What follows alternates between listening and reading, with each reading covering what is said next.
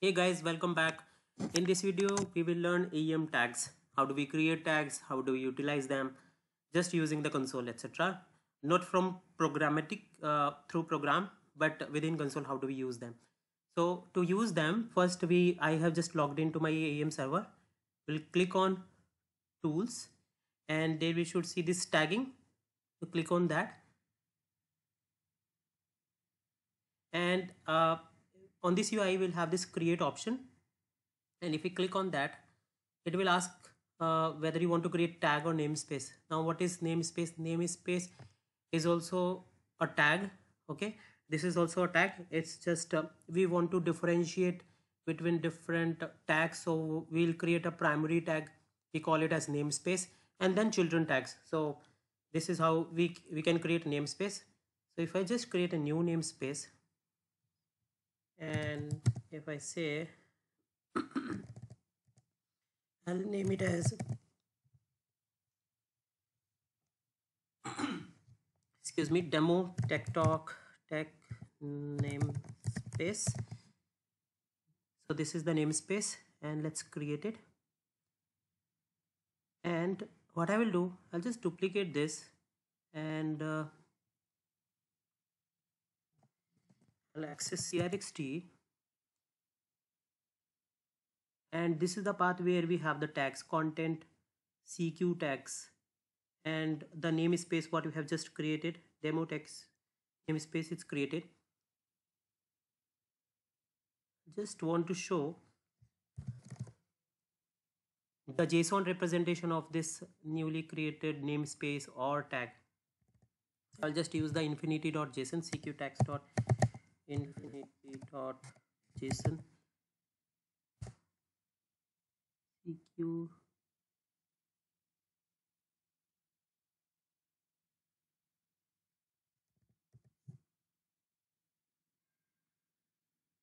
I think there was a typo.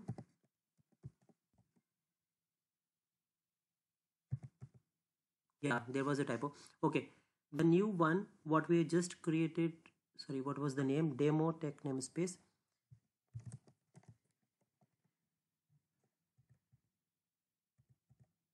Yeah, this is the one. And if you see here, the primary type is CQ tag only. Okay, so what I said earlier, even if we are creating namespace, it's just a tag. That is first thing to understand. And there are few other details.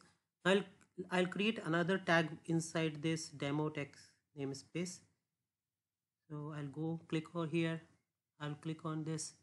I'll create a new tag, and this is my first tag for demo, and this is also created. Let's refresh it, and I will just maybe copy this so that I can search it, and this is also created. So even for our development purpose, this is a nice structure, because whatever namespace I have created, and I am creating now children tags, I'm getting in one response, in one JSON response, I'm getting whole information. Okay, now let's move on. We can edit the tags. If we select either the tag or the namespace, we get this information. We can create more tags, we can edit it, we can move it from one namespace to another one, we can merge it. For example, I have two namespaces, and maybe I want to merge it to one. That is possible. So maybe I can show you quickly. So this is one namespace I have, and maybe I want to move it to this demo tech namespace. So I will just move, and then it will ask where you want to move it. So maybe I want to move it to demo tech namespace here. Say success. If there is no error, ideally we should find it. Yeah. Now we can edit the tag.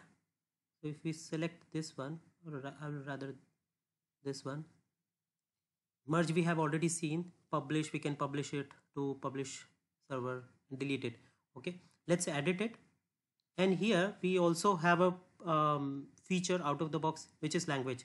So for example, what is tag? You will add it on your content, maybe on your page or on your asset, and this will help you maybe for SEO, for search, etc. So there is a nice documentation by Adobe. I will put this URL also in the description of the video. But why we use tags, basically they have given like flexible tagging, improved searching, SEO enabling, etc, etc. Now for example, if I'll add maybe a German language here, and this is my first tag demo, I'll just say first tag demo, but the title of for German is maybe German. And I will add another language maybe for Spanish, and I will say this time the title should be Spanish. So this is my default title, which is in English, but maybe I want a German title, I want a Spanish title, and I don't want to recreate the same tag with the different names. I want to reutilize this localization feature. Let's save it. And if I'll just refresh the same JSON content, now I should be able to see JCI title DE for German, JCI title ES for Spanish. So what we can do, wherever we are using this tag and maybe we want to search, implement search, or maybe reuse these titles. Okay, so what we can do, we can just use these properties. Okay, so this is related to tags. Now how do we use these tags on maybe assets or pages? So let's go to the console again. I'll just create a new local host, and maybe I want to add this tag on my asset. I'll go to assets, files, and maybe I want to add the new tags on this image. I'll just select it. I'll click on properties, and I should see something called tag here. I'll just select my newly created tag. I'll just select maybe these two tags.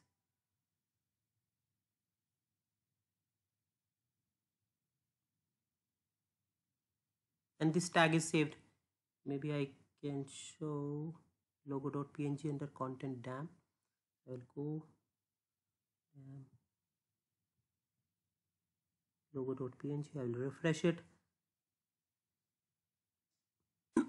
Here we should see CQ tags. So the newly created tags, and here we can also see the name is space and colon and then the tag name. So this is how we use the namespace.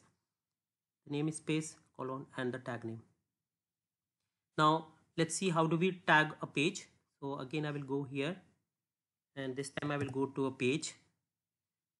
Let's go to sites. Maybe I will go to weekend site only, language master, EN, and maybe I will add a new tag on adventures page. So let me add it. So there are two ways. First I will add it. I have opened it, and I will just select the page properties. This is one way, and here I should see the tags on the under basic tab. Another way would be I will just select it here. I'll go to properties. Either way we are landing on the same page, and here after this we'll just go to tags. Maybe I'll select my tag. Where is that? The demo namespace? No, this one. I'll select my tags and submit it. So my page is tagged now with the newly created tags. I'll save it, and let me refresh this page, because once I tag this page, what happens? Let's see. So it's in preview mode, and maybe let's inspect this page. In the elements section we should find our tags. So what was the name of the tag? It was first tag a. Oh, there was a typo. Tag a demo. Okay.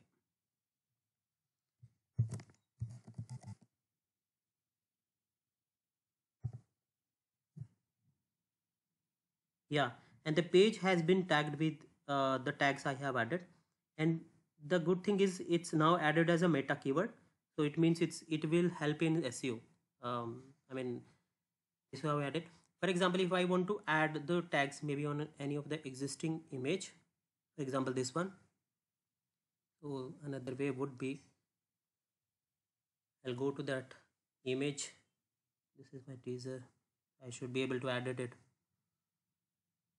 Asset, and this is the image. So from here itself I can edit it. Then I will go to properties, and here I will have the tag. I will just add the new tag. Where is that tag?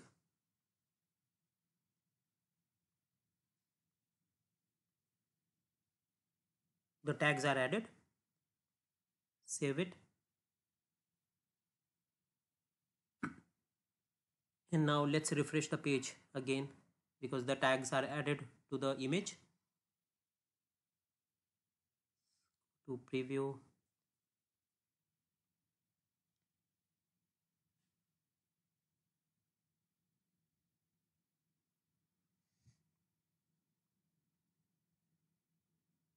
And this time we should see something called XDM tags.